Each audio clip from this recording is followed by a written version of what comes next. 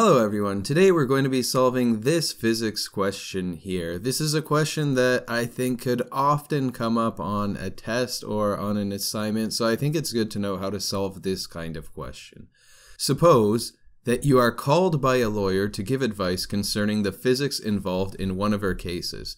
The question is whether a driver was exceeding the speed limit of 50 kilometers per hour before he made an emergency stop, with brakes locked and wheels sliding. The length of the skid marks on the road was 5.85 meters.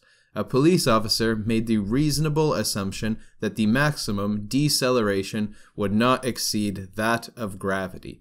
On the basis of the evidence, was the driver exceeding the speed limit before the brakes were applied? So what happened in this question here was we had a vehicle that was traveling this way. It had some initial speed, some initial velocity that it was traveling this way, and then at this moment here it started decelerating, so it had a negative acceleration, an acceleration going this way, and at the final time, after some amount of time, the car came to a stop some distance away. And we know what this distance is based on this skid mark. So what we want to find out in this question here was if this vehicle was speeding. So to find out if this vehicle was speeding, what we have to do is calculate its initial velocity. So let's take a look at everything that we do know and don't know. So we have V0, we have our initial velocity, and that we do not know. We are trying to find that. Let's just write out all these. So there's final velocity, there is the distance traveled, there is the acceleration, and there is the time. So let's write down which of these we do know and don't know. Okay, the final velocity is going to be what? Since this vehicle, it came to a stop at the end and it is no longer moving, the final velocity is going to be 0 meters per second. X is the distance traveled by the car, and that we know to be 5.85 meters because that is the length of the skid marks on the road. So this X will be 5.85 meters. A, what is the acceleration? Well, over here it says a police officer made the reasonable assumption that the maximum deceleration would not exceed that of gravity. So we can assume that this is the same as the acceleration due to gravity, so that is 9.81 meters per second squared. And in this case it is negative also because the acceleration is this way towards the left, and we can assume that to the right in this diagram that we drew is positive, so that we have a positive initial velocity. And the time, how long was this occurrence? How long was the car braking for? How many seconds did this happen for? That we do not know. Okay, so there are two equations that we should be familiar with before starting this, and that is average velocity times time is equal to distance. And we can also express average velocity as velocity initial plus velocity final divided by 2. So this equation ends up becoming average velocity times time is equal to distance. So this is the first equation that we should be familiar with. So we can call this equation number 1. And the second equation that we should also be familiar with is acceleration is equal to the change in velocity over time. So we can express that as final velocity minus initial velocity divided by time. So what we'll have to do in this question is isolate for this t here, and we'll see that in a moment. So let's just do that quickly over here. If we isolate for t on its own here, then time will be equal to final velocity minus initial velocity divided by acceleration. So we can call this equation 2.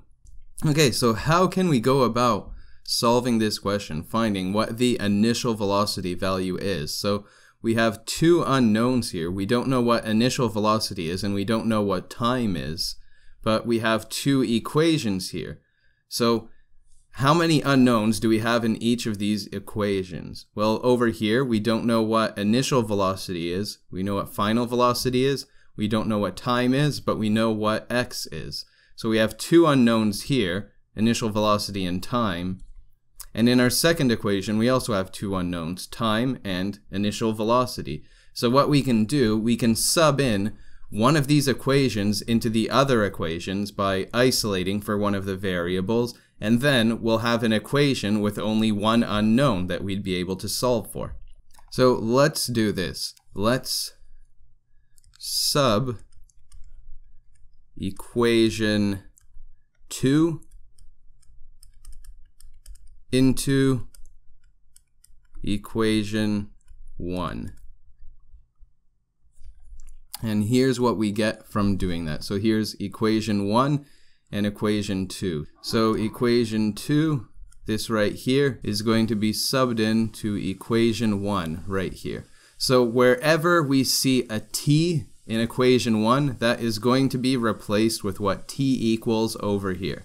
Okay, so let's start writing out equation 1. So equation 1 is initial velocity plus final velocity divided by 2. And now this is times t. So instead of t, we're going to put in this. So we have final velocity minus initial velocity divided by a. And that is all equal to x. So now we can see in this equation here, the only unknown that we have is initial velocity.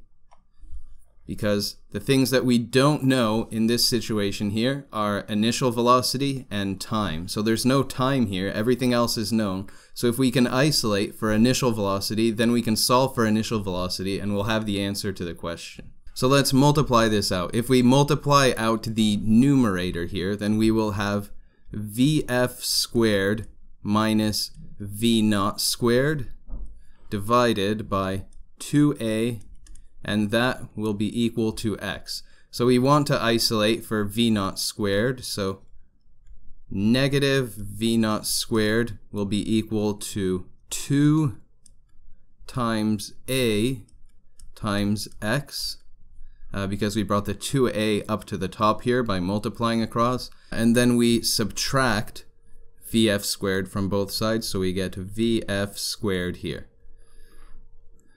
So to get initial velocity on its own, we'll just multiply both sides by -1 and take the square root of both sides. So v naught becomes vf squared minus 2 times a times x and square root of all of that. So let's see, what do we end up getting for these values? So v naught is equal to, what is vf squared? What was the final velocity? Well, the final velocity, remember, was 0 because the vehicle, it comes to a stop at the end. So the final velocity here is 0 minus 2 times, now what is the value for the acceleration here? 9.81, right? But we have to remember that it's negative 9.81 because we were assuming that to the right is positive, so that we have a positive initial velocity. So our acceleration is to the left, so our acceleration is negative in this case. So our acceleration is negative 9.81 meters per second squared, and that is multiplied by x. So x is the distance that the vehicle traveled, which was 5.85 meters. So 5.85 meters. Okay, and then we have to take the square root of all that, and then our initial velocity becomes 10.71 meters per second. Okay, so this is very nice. We found out what the initial velocity of this vehicle was, but this doesn't answer the question because remember, the question was the driver exceeding the speed limit before the brakes were applied? So the speed limit is 50 kilometers per hour. So we have to see if this speed here is in excess of 50 kilometers per hour. So what we have to do to answer the question first is convert this to kilometers per hour. And here's how we could do that. So V naught is equal to 10.71 meters per second. And we want it to be kilometers per hour. So instead of meters in the numerator, we want kilometers. So in 1 kilometer, there are 1,000 meters. So now the meters units will cancel out and we'll have kilometers at the top. Now, we want hours in the denominator. So in the denominator, we also have to multiply by something over 1 hour. So we have seconds here, so we'll want seconds up here to cancel out with that, so that we could have kilometers per hour at the end. So how many seconds are in an hour? There are 3,600 seconds in an hour. So our initial velocity of the vehicle was 38.6 kilometers per hour. So we can say 38.6 kilometers per hour is less than 50 kilometers per hour. Therefore, not speeding. Okay, so that is how you solve this question here. This is how we get the initial velocity of this vehicle. We were given the skid marks. We know that the skid mark is the distance that the vehicle traveled, so we know that this here is 5.85 meters. We don't know how long this took. We were given the acceleration, we assume that it was gravity based on the assumption of the police officer. We know that the final velocity of the vehicle was 0, and we were left with two unknowns, initial velocity and time. So we use these two equations based on knowing that average velocity times time is equal to distance, and acceleration is equal to the change in velocity over time. Based on this, we isolated for time. We plugged in this value wherever we saw time in this first equation, so that we had an equation right here with only one unknown, which was initial velocity, which we solved for. So hopefully this video was helpful to you, and I'd appreciate if you could share this with anybody who this might benefit. And I will see you in the next video, so take care.